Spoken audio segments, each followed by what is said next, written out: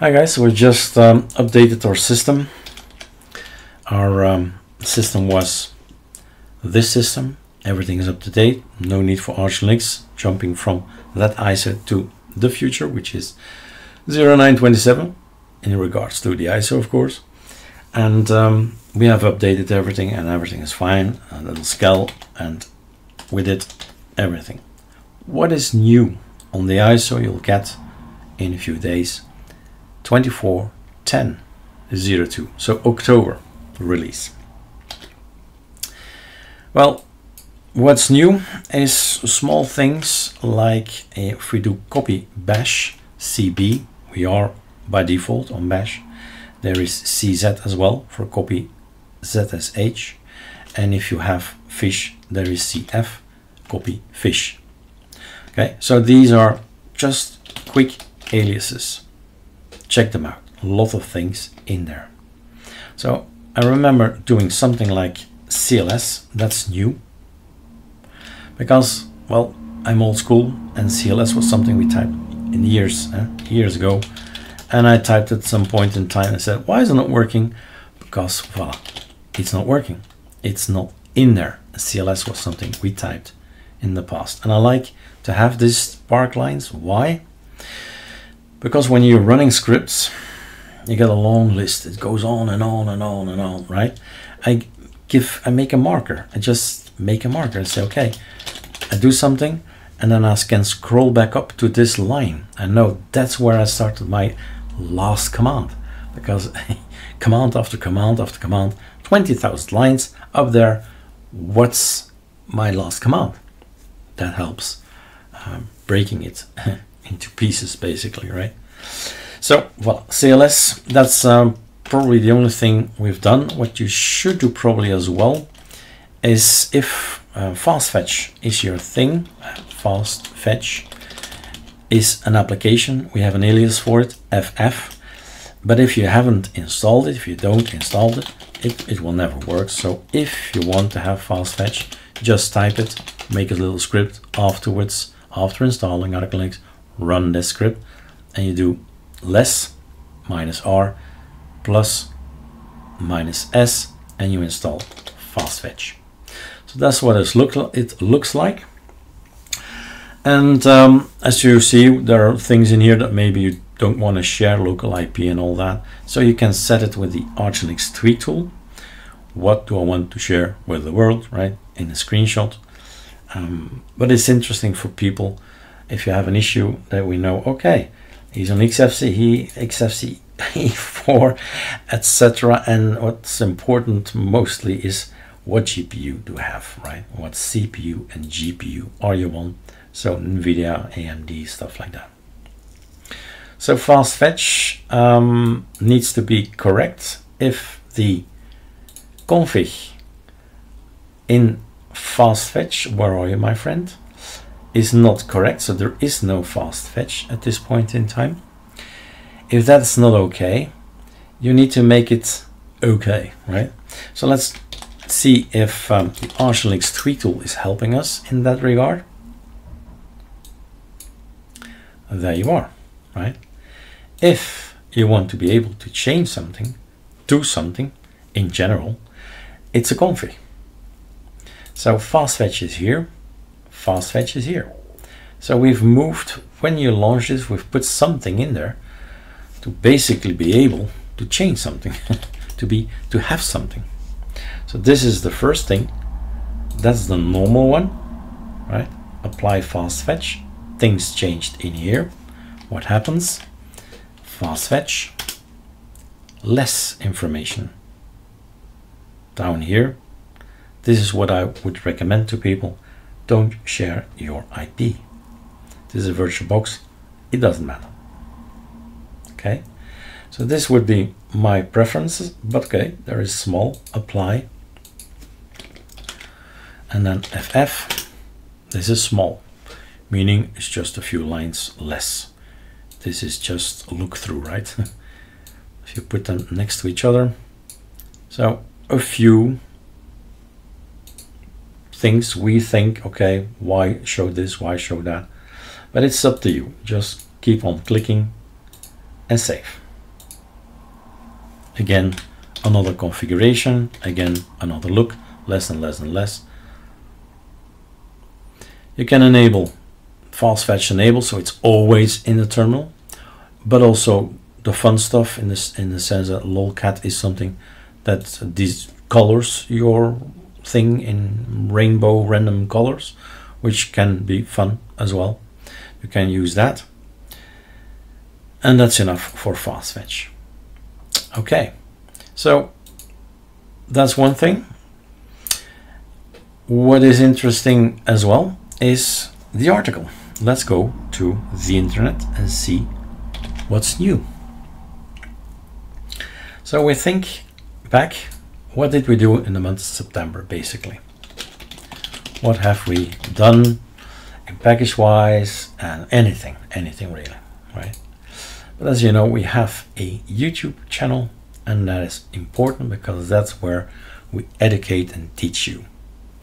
So we need to make sure that we see here 2409, which I can actually do just probably like that, just for fun, right? It will be accessible in a few seconds for all of you. But this is the article we're writing right now. We still need to watch and reread it again, so all the typos are out. But basically, the month has been, well, let's go over it. First thing is, at some point in time, we had this update from Pacman 6 to 7. We've made a video about it, what to do if you want to do anything about it. It's not necessary, but it is okay. It's a good rule, it's a good practice to follow essential files, right? Like the pacman.conf in etc. So at some point in time, a user says, I'm giving up. Arch breaks my system. It's just the last straw. It's too much for me. I'm out of Arch. That gave me the idea, what if ArcoLinux throws in the towel? That's an expression meaning, what if they stop? What if Arch says, we stop with this project. No packages anymore. Done. We're done. Okay. And then I had the idea, I'd like to keep this, right? I'm always on chat.wm. What if I don't have Arch anymore as a basis? So because of all these Pacman things, we've made videos, because what we try to do, and that's always possible, but if Arch pushes out updates and we see something is wrong, we try to fix it before the majority of the population gets in the update. We can do that on ArcoLinux, right? But we need to just catch it in time. And if we can't, well, we turn these events into learning moments with videos like these, for example. Pacman 7.0 has arrived. What do we need to do, right? How to fix or how to change things. We use it also to tell you that we're not responsible for packages on the AUR. AUR is you and me, a simple user with no affiliation to Arch. ArcoLinux guys say as much on the website. We're not responsible for the AUR. So we have to wait for users, just like you, maintainers they called, to update the package build. And an update can typically take up 3 days before we get the package. But critical applications, sure, we can have a look and see if we can figure out how to change the package build, so that we on ArcoLinux have already the fix. But it's sometimes super complex, right? It needs patience, discipline, diligence, whatever, but knowledge as well, to understand the package build, what is going wrong, how to fix it. And sometimes really that's hard, and you need to leave it up to the maintainer who gets it, who is the maintainer of that particular package, right? So PAMAC AOR, we've seen that fail because of the update of Pacman, and we used it to make something educational. So okay, let's see if we can fix it. Let's read, and that's the idea. Learn to read the package build. That's should be a goal, and start changing them slowly with small things, right? And small victories, and then you stay in control of your OS, and that's the goal. So we shared some knowledge here, how to build that, and we've shared 15 videos already how to build packages. And if you want to become an ISO builder, you need to know how to build packages. You want your own repo, you want your own packages. And then indeed the idea lingered, this user giving up on Arch. What if Arch gives up on us, right? Say bye, we stop. Can I, me personally, I'm a chat WM fan, let's say how it is probably. Can I migrate to something else? And this was interesting, right? Because it's new. This is me being again a noob and figuring out how to change Ubuntu so that I can use chat WM. And I stayed quite a while on Ubuntu, really perfecting everything. And I must say I really like the release that I've made in 24.04. But yes, I will go to chat WM. Auto boot into chat WM. So you'll see and you'll find a playlist, me staying on Ubuntu for a while.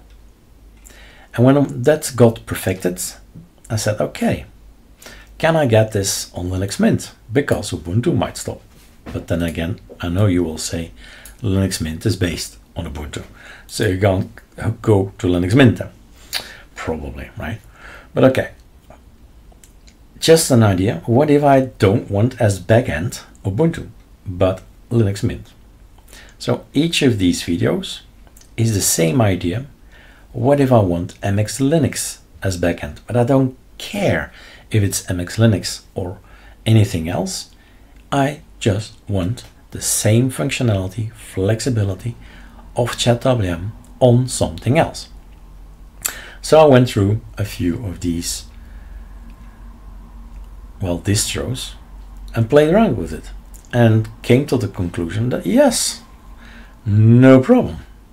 If Arch will stop at some point in time, Eric just migrates to something else, and I'll just, as a front end, I'll just have the same feeling, the same apps, the same everything, key bindings, everything. I will not feel a thing if Arch would fail to supply more packages. And at some point in time I thought, let's try one Arch Linux based Manjaro. Let's see if that actually works. And it's all good. Okay, so maybe, and that's of course the point, I get triggered by a video, but maybe now you get triggered by another video, by my video, sorry, and get a what if. What if I want to move Awesome or BSPWM or i3 to XYZ? And one of the users already did that, and we have now included in our ArcoLinux Nemesis script also Fedora 40.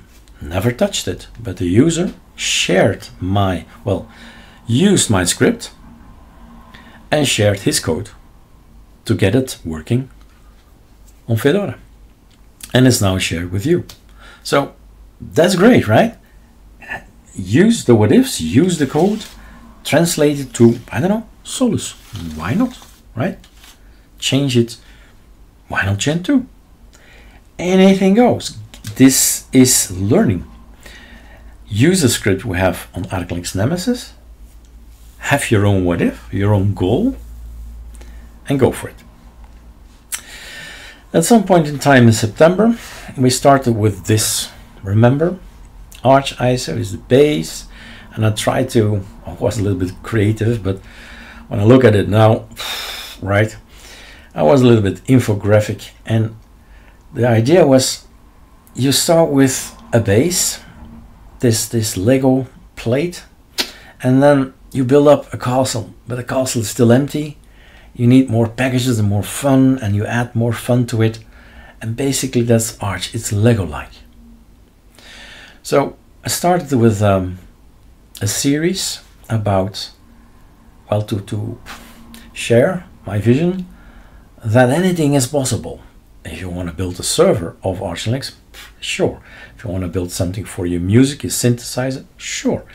Right? Anything is possible. It's Lego-like. Choose the desktop, the applications, anything. And that's what we try to explain in all these videos. Hoping you see my vision, see what I see after 8 years or so on Arch, that you can build anything on it and have, well, stability, flexibility, whatever you want to call it, is great.